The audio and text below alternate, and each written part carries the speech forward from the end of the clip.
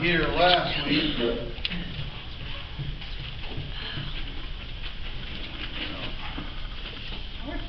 Oh, yeah, Mike was. About one, two. You want just one or you want two?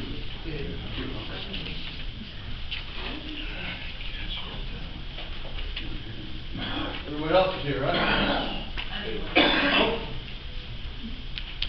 That's why you guys weren't here.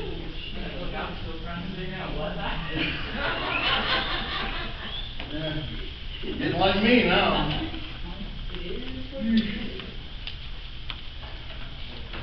The other day I went in our bedroom and I was looking for something and I said, you know, I walk in there and then now what did I come in here for? You know, and Diane says, well, you're always looking for the hereafter. Yeah. I'm having trouble with the hereafter. And that gets annoying though too. You have something in your mind, you go in there to get it and everything else, and you go in there and your mind flatlines. So then you got to go through each item in the room to see what was it really what you came in there for.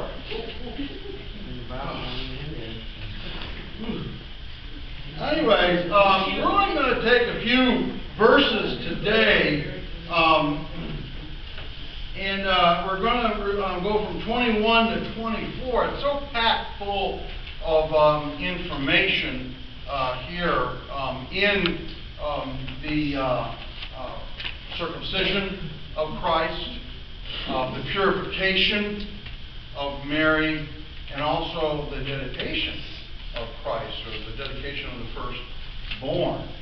And so I didn't want to cover that and Simeon and Anna, because Simeon alone is packed full of information, and so it's a great study. But anyways, let's take a look before we get into last week's stuff and everything. I want to read these verses. I want you to kind of ponder on them for a few as we're going along. It says, when 8 days were accomplished for the circumcision of the child, his name was called Jesus, which was so named of the angel before he was conceived in the womb. And when the days of her purification according to the law of Moses were accomplished, they brought him to Jerusalem to present him to the Lord. As it is written in the law of the Lord, every male that opens the womb shall be called holy to the Lord. And to offer a sacrifice according to that which is said in the law of the Lord, a pair of turtle doves or 2 young pigeons. And so last week we talked about the angels announcing to the shepherds of the birth of Christ, that proclamation, and so we have the proclamation to sinners, because shepherds were they missed all the ceremonial functions and the worship services and everything, because tending sheep takes a lot. You're 12 hours a day or so, and then you got to sleep some. And so it's around the clock type of thing, and protect the sheep and make sure the animals and stuff don't get at the sheep, and so it takes a lot, and so it's and they were considered sinners because they were ceremonially unclean. They couldn't come into the temple. The next one is the proclamation of reconciliation.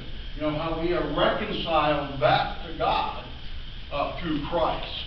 And he bridges that gap for us. And then the last one is the proclamation of the heart. And where Mary pondered these things, everything that was happening. That's what mothers do, right? I mean, your dad doesn't show, all the pictures and everything of growing up and all this and that. Dad's the old tough guy and everything, and grunts now and then. But mom, she has all the memories and all the pictures and all. Oh, look at how cute he was right there. Yeah. And going back to all the memories and things like that. And here with Mary, with the shepherds ran in there and to worship the Savior, and then they were explaining what happened and how they knew, and the angels coming down, and it was just, and Mary, humble as she was, just pondered all this in her heart. And so that was last week's message. And so this week, what do you think of my new introduction? I like that. Huh? I'm getting fancier here, getting fancier. All right. Whoop, let me back up some here. All right. So we see here that, St. Augustine has said that the new is the old concealed. The old is the new revealed. Right? And you can't really have one without the other. And a lot of people, we actually talked about that at our Thursday night Bible study about, some of you were saying, well, what you need right now is you need the New Testament. You don't need the Old Testament. That stuff's all done away with. But, the Old Testament explains everything what's happening in the New Testament. You're not going to understand what's happening in the New Testament if you don't look back at the Old Testament on what's going on. And the coming of the Messiah and the prophecies of the Messiah coming. And so here we have, with this, these just few verses here, packed full of things of the Old Testament, especially the laws. And Christ came to what? Fulfill the laws, right? Not abolish them, but he fulfilled the laws. And so this expression, the new is the old concealed, the old is the new revealed, expresses a remarkable way in which the two testaments of the Bible are so closely interrelated, all right, with each other. It's kind of like, fitting in like a glove, kind of fit right together, weaves in, they're interlocked. And so you can't really have one without the other. And so, and remember when Mary singing the Magnificat, in which she rejoiced in the mercy of God, that is from generation to generation, she sang of the remembrance of God's ancient promises to the patriarchs. All right? And that's what we saw a few weeks ago. Here, he has helped his servant Israel in the remembrance of his mercy, as he spoke to our fathers, to Abraham, and to his seed forever. All right? And here's the promises, coming true of the coming Messiah, that Christ has been born. You had the proclamation last week, of the angels proclaiming that the Savior has been born in the city of David. And so, but he was born under the law. You remember when we did Galatians way back when? But when the fullness of time has come, God sent forth his Son, born of a woman, and born under the law. And then I'm going to finish up with 5, 6, and 7 of those verses of Galatians 4 through 7. And so, born under the law, to redeem those who were under the law, that they might receive the adoption of sons. And because you are sons, God has sent forth the Spirit of his Son into your hearts, crying out, Abba, Father. Therefore you are no longer a slave, but a son. And if a son, then an heir of God through who? Through Christ. Through Christ. Amen. And so, and we look here in these verses too, Mary and Joseph were godly parents. And they raised their children, and especially the firstborn, Mary's firstborn, not Joseph, but, in a godly home and obeying the laws of God. And that's what we need today is more godly homes, right, that are having their devotion time, that are raising their kids to follow Christ. And let me tell you, parents and grandparents, your kids copy everything that you do and everything that you say. My grandson now calls me Mr. And I wonder why, because of his mother saying, okay, mister, and stuff like that, joking around. And then I'll say to Mally, I said, come on, Mally, over there. And Mally said, and he points this way, And so, I'm trying to get him to do one thing, he does another thing, but he learns this thing from his parents. They pick up so quick. and others, and Papa especially, and my little quirks and things. But our children, follow our footsteps, and we're not consistent with going to church and reading our Bibles and praying, personally and family, in a group. Your kids aren't going to be that. They're not going to be consistent. It's kind of like a stop and go type of thing. They'll come and they'll go. They'll stop and they'll go. And it becomes a traditional thing and nothing from the heart. And because, again, our kids follow what we do, what we teach, and they follow us. A lot of times they don't like the things that we try teaching them, but we need to be consistent with our teachings and with our actions. Because, again, you don't have to say anything to your kids. They will watch you. They will see everything, and they pick up on a lot of things quickly. But Mary and Joseph were godly parents, and they obeyed the letter of the law to a T. They did everything according to God's word, and that's what we're going to see here. And the first point I have is the law of circumcision. Right. It was, remember, we talked about that back when we talked about John the Baptist being circumcised. The word is peritemino, to cut around. Since by right of circumcision a man was separated from the unclean world and dedicated by the word is transferred to denote the extinguishing of lust and removal of sin, to cut off, to cut around. And it was a symbolism, because circumcision was given to the Jews. God wanted all males to be circumcised. And so circumcision was required to all males. And this is where, in Genesis 17:10, and I'm going to read from verse 9 of that to 14. It says, "And God said to Abraham, Thou shalt keep my covenant, therefore thou and thy seed after thee in their generation. This is my covenant which ye shall keep between me and you and thy seed after thee. Every man child among you shall be circumcised, and ye shall circumcise the flesh of your foreskin, and it shall be a token of the covenant betwixt me and you.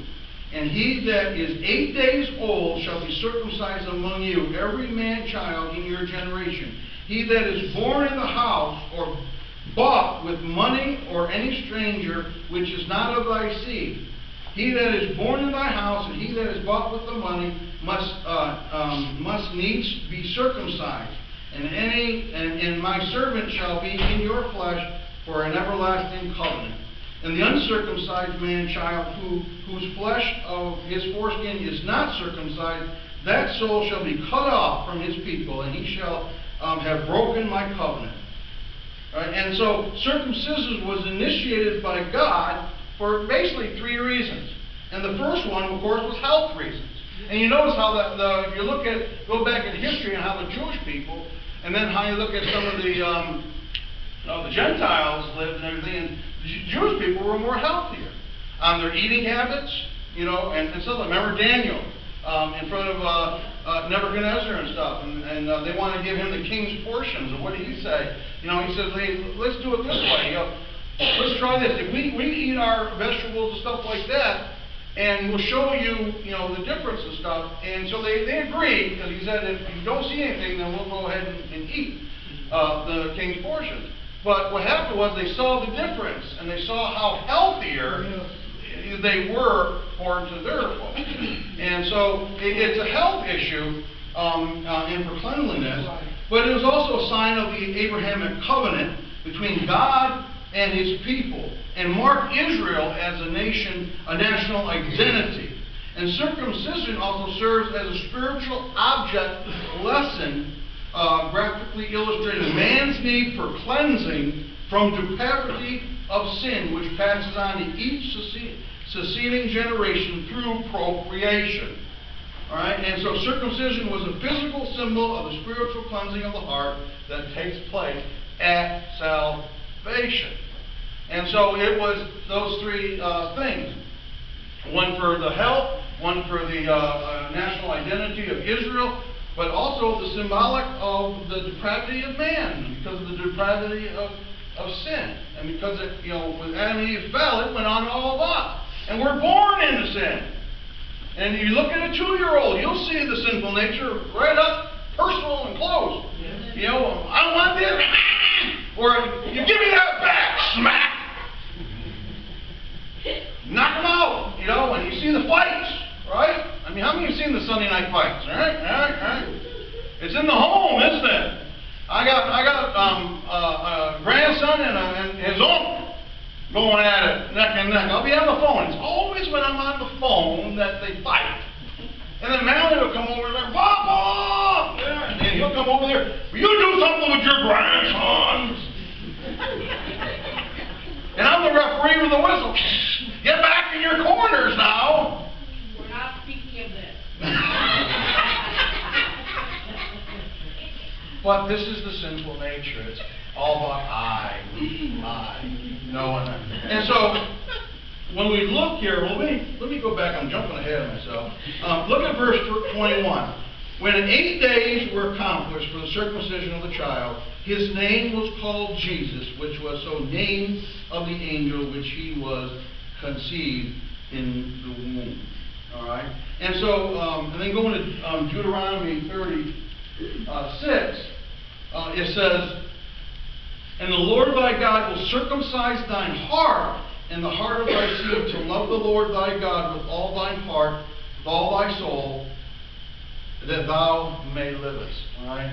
And so we have the circumcision of the heart, cutting away of the sin. And what did Christ come to do?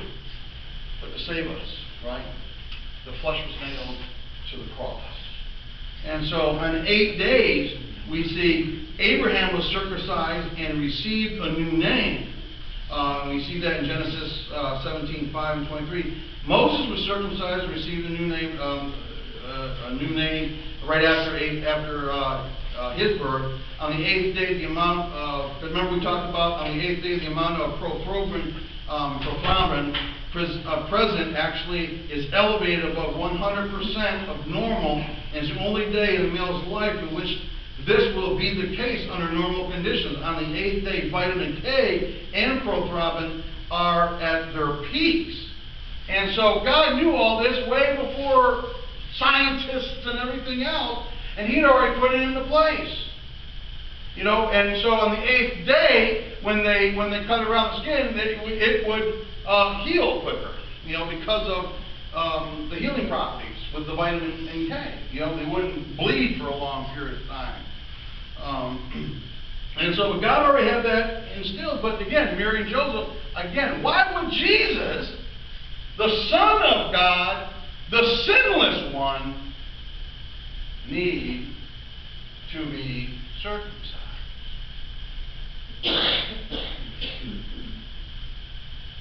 Because He is to fill all righteousness. Just like at His baptism. Remember when He came and John saw Him, and John says, I need to be baptized by you. I'm not even worthy to unloosen your shoes or your sandals. And look what He tells him. And Jesus answered and said to him, permit it to be so. Now, for thus it is fitting for us to fulfill all righteousness. Then He allowed it. He came to fulfill the law. He came to fulfill the law. And so, when Mary and Joseph brought Him in on 8 days, now you got to notice too that this is not all in a sequence. There's days in between His circumcision and her purification.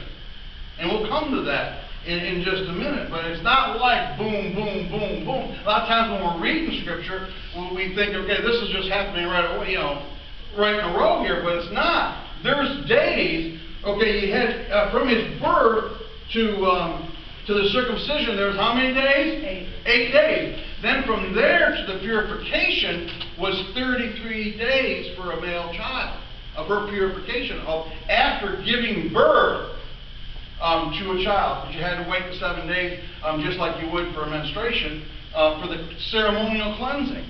And then you had to wait another additional 33 days for a male child. But for a female child, it was 66 days. And we'll get to that too. But anyway, Jesus we talked about back a few weeks ago. Yahweh saved, just like the Hebrew name Joshua. And his fitting name for the one who was born to save his people from their sins. Just like in Matthew 1:21. And she will bring forth a son, and she shall call his name Jesus, for he will save his people from their sins. So now we come to the law of purification. Purification, the Greek word is katharismo, a cleansing, a purification, a ritual purgation or washing. The washing of the Jews before and after their meals, Levitical purification of women after childbirth, a cleansing from the guilt of sin wrought on by the expiatory sacrifice of Christ. Like circumcision, a woman's purification after childbirth illustrated the need for cleansing from sin. And there's also a ceremonial and a moral purification. And this is in Leviticus. Again, remember, we have godly parents here following the law. Right? And because Jesus came to fulfill the law and not to take away from it or to abolish it. But he came to fulfill the law. And so we have in Leviticus 12:4, and I'm going to read from 1 to 5. Then the Lord spoke to Moses, saying, Speak to the children of Israel, saying, If a woman has conceived and born a male child, then she shall be unclean 7 days, as in the days of her customary impurity she shall be unclean. And on the 8th day the flesh of his foreskin shall be circumcised. She then continues in the blood of her purification 33 days. She shall not touch anything, any hallowed thing, nor come into the sanctuary until the days of her purification are fulfilled. But if she bears a female child, then she shall be unclean 2 weeks. Not the 7 days, but 2 weeks. As her customary impurity, and she shall continue in the blood of her purification 66 days for having a female child. So then you get to ask ourselves, why the extra day for a female? Well, Scripture really doesn't cover that in great detail on that, but there could be two possible answers. The first one is to take the place of circumcision. To take the place of circumcision. Because again, remember that represented or symbolizing the sin and depravity. Okay, the cutting away of the sin and depravity.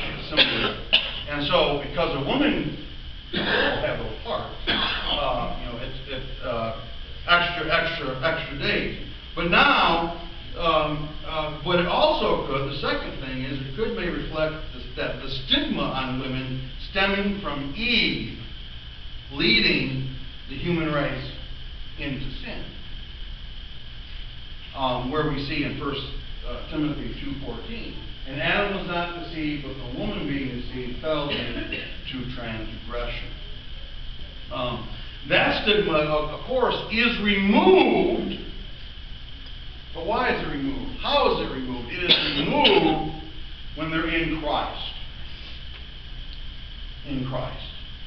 And so then we have the great news, because while Eve, a woman, led the human race into sin, now those godly women that are in Christ has great influence on their children. Back in the day, who taught them school? Moms. Who raised the kids? Moms.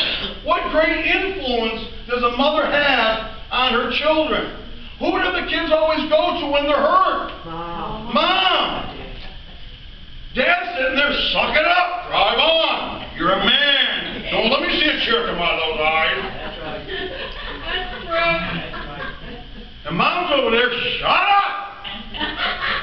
In Neanderthal? Don't you have any feelings? But that's how it happened in your house, doesn't it? But, but because, then we finish with 2:15, nevertheless, she will be saved in childbearing if they continue what? In faith, love, and holiness with self-control. You'll be saved. So in Christ, she has an opportunity to lead her children to godliness, to righteousness. And many have. I mean, look at Randy Graham, Susanna Wesley. Susanna Wesley. How many children did she have? 21 children. Well, she had 19 of her own, and then she raised her brother's 4. Could you picture yourself as women having 19 children? Oh, yeah. Who? You said, man, 2 of them. Who had 21? Suzanne Wesley. Oh, yeah. And so, but she raised, her children godly. Charles and John. Yeah. But anyways, so we are purified in Christ. And so He is our purification. He cleanses us from all what? Unrighteousness, right? And so we are purified in Christ. And so in Hebrews 1:3 says, who being the brightness of His glory and the express image of His person, and upholding all things by the word of His power, when He had by Himself purged our sins, sat down at the right hand of the Majesty on high. And so even with David praying to God when he sinned with Bathsheba, he asked God to what? Purge him with hyssop. Right? Purge. I mean, just like a water pump that pumps out that water and it pushes out that water. And that's how Christ is. He purges us of our sins. And so it's that purification process. And because of Christ, we are purified in Him. In Him. But again, He came to fulfill the law. And here, even so you have the 8 days in verse 21, and then you have 33 days after that from verse 22, because it says, when the days of her purification, according to the law of Moses, were accomplished, they brought Him to Jerusalem to present Him to the Lord. Present Him back, or present Him to the Lord, but He's thinking, well, wait a minute, He is God, He is God. But again, following the laws of Moses. And so we have the next point, the last point we have is the law of the firstborn male. I was going to put the law of dedication, but then that might get confusing because the feast of dedication, when we talk about Hanukkah and stuff, might get confusing there. So, but it's the law of the firstborn male. And so there was a process of this. And remember, who died in the plague in Egypt? The firstborn. Okay? That has a play on it. Alright? And so they're presenting him to the Lord. He's the firstborn male. And so the firstborn male is set apart for God, right? Not for priestly duties, because that's a whole different ball game there with the firstborn of the Levites. But because what line was Jesus from? Can't hear you. David. Right, which is the line of Judah. Very good. That was a quiz. No. You get 100 today, Rhonda. Hey. So we have the firstborn male is set apart for God, which we see in Exodus 13. Well, I skipped a part here. What happened? But anyway, let me read this first. Exodus 13, 1 and 2. Then the Lord spoke to Moses, saying, consecrate to me all the firstborn, whatever opens the womb, among the children of Israel, both of man and beast, is mine. What happened when the angel of death came? What died over there? The firstborn of what? Well, the firstborn males, but also of what? Also of beasts. All right? And so then we have Exodus 13, which is right there, you see there. And it shall be when the Lord brings you into the land of the Canaanites, as he swore to you and your fathers, and to give it to you, that you shall set apart to the Lord all that opens the womb, that is every firstborn that comes from an animal which you have. The male shall be the Lord's. For every firstborn of a donkey you shall redeem with a lamb. And if you will not redeem it, then you shall break its neck. And all the firstborn of men among your sons you shall redeem. So it shall be when your sons ask you in time to come, saying, What is this? You shall say to them, By strength of hand the Lord brought us out of Egypt, out of the house of bondage. And it came to pass, when Pharaoh was stubborn about letting us go, that the Lord killed all the firstborn in the land of Egypt, both the firstborn of man and the firstborn of beast. Therefore I sacrifice to the Lord all males that open the womb, but all the firstborns of my sons are redeemed. Are redeemed. And see what I'm saying is, if you didn't know the Old Testament or didn't have the Old Testament, this stuff is not going to make any sense to you. Why are they doing this? You know, what law is of the circumcision? Why do they circumcise? What is the purification? What is the law of the firstborn? You know, why are they doing all this? So if you didn't have the Old Testament, you're just saying, I'm going to go by the New Testament. Where are you going to get all this other information from? Why are they doing all this stuff? You see what I'm saying? How they interconnect with one another?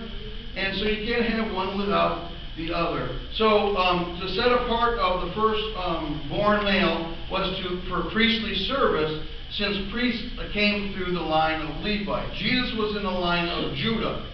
The Levites took place of the firstborn of the rest of the tribes by being devoted to the service of God, and that would be in Numbers 3, 12 through 13.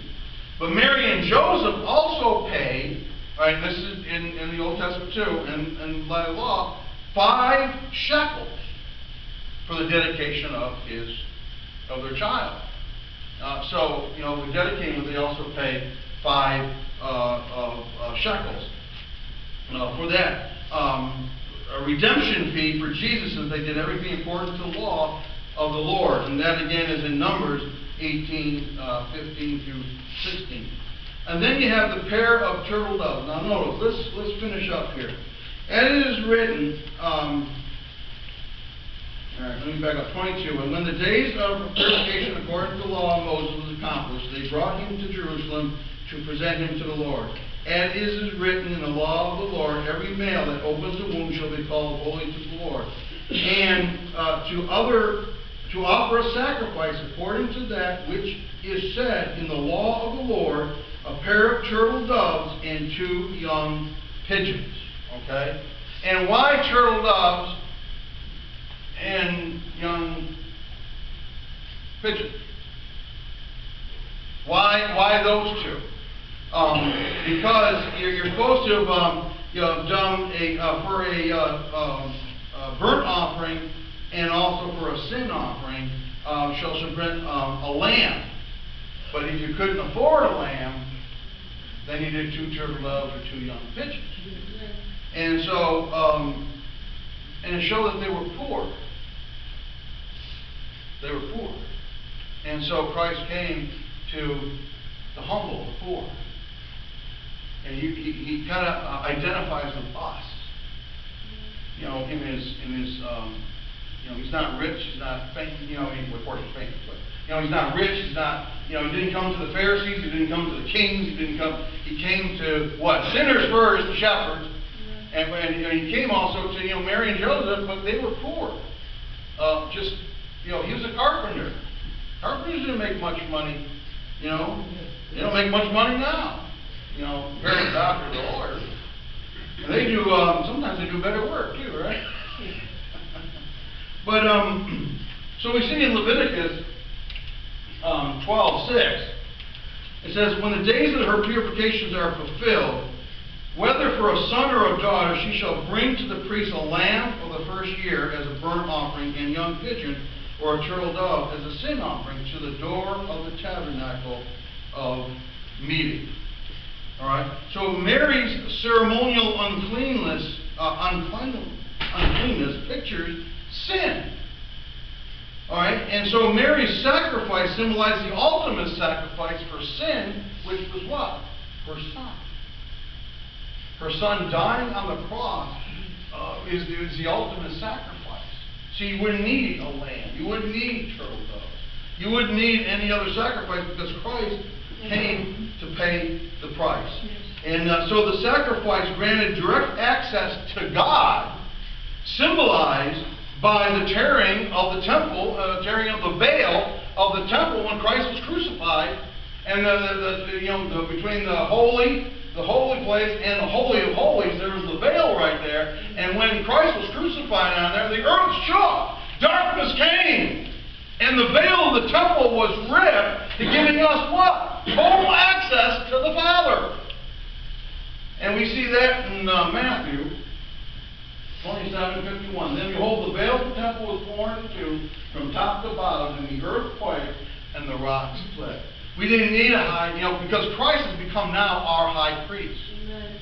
We don't need to go to a priest. Yes. We can confess our sins right here, sitting in the pew, right? Sitting in the bathroom. Yep. Anywhere we can confess and talk to the Lord. And so we have that access to Him. And this also shows what else that I've been saying for years and years and years about how the Christmas story is kind of backwards a little bit there. Now let me give you this out there, and I want you guys to play a little game here. Right? They were poor, correct? Yes.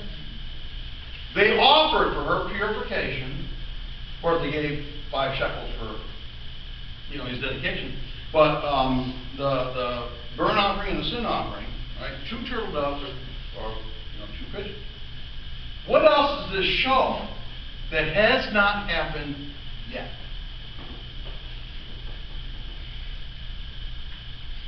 It's kind of like right now and by April 15th. Taxes. All right. So what happens? Now, a lot of you get a what? Refund, and you're all happy. Those who owe, wait until April 15th.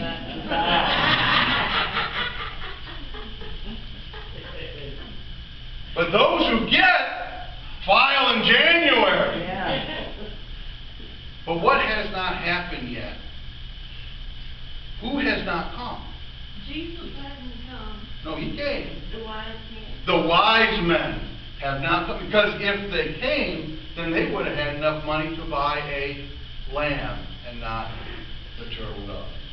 And when they had come into the house, they saw the young child with Mary, his mother, and fell down and worshipped Him. And when they opened their treasures, they presented Him gifts to Him, gold, frankincense, and myrrh. So they have not come yet, because all that gold, they could afford a lamb, but they didn't have that. Again, the wise men didn't come till almost 2 years after the birth of Christ. And so you see how these are connecting and how the dots are kind of, some of your questions you might have had, and how the story is unfolding. And so let me see where I'm at here. I get rattling on and everything, then I lose my place in the notes. All right. Here we are. Jesus was a couple of years old, and the wise men met Him at His house. At a house, right. It said the child. Yes. Right.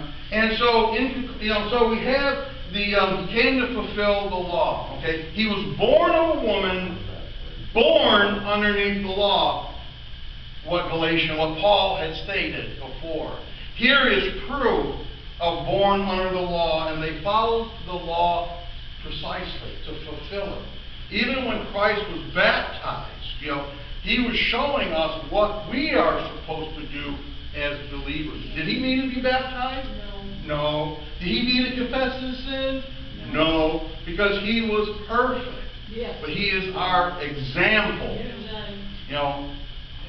what I want to do. So Christ fulfilled the law of circumcision by cleansing us from the depravity of sin by nailing the flesh to the cross. Christ fulfilled the law of purification. We are purged of our sins by His sacrifice. He is the unblemished Lamb of God.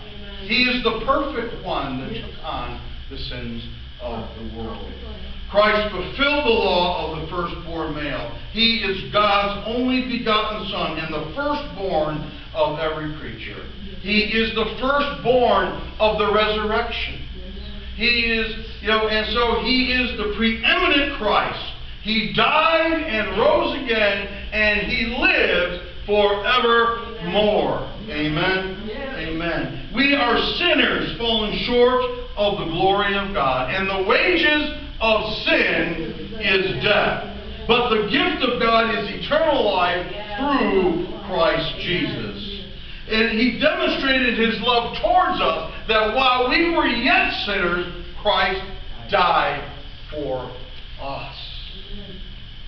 And in that if we confess with your mouth the Lord Jesus Christ, and shall believe in thine heart that God has raised Him from the dead, thou shalt be saved. For with the heart man believes unto righteousness, and with the mouth confession is made unto salvation. So I ask you now, come to the Savior today, for He is waiting for you. He had fulfilled the law, and He took your place. For you can one day be with Him. Amen? We're going to sing this last hymn a cappella.